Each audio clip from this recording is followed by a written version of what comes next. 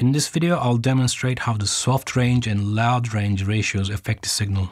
First, let's hear the material.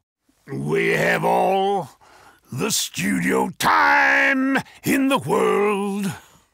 An assured graceness about the man that I liked. Okay, quite a wide range of dynamics there. I'll run WaveRider with the dynamic dialog preset. The studio time in the world. An assured graceness about the man that I liked. Right. I'll go for a full attenuation of loud parts for starters.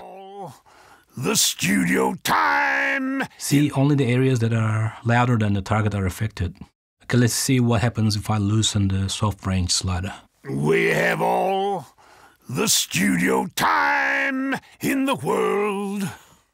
An assured graceness about the man that I liked. This time only the quiet parts are altered. Let's try the opposite. Tighter control of soft parts and looser control of loud parts. We have all the studio time. As you can see, possibilities are endless in controlling the dynamics of any given signal to suit your taste and workflow needs.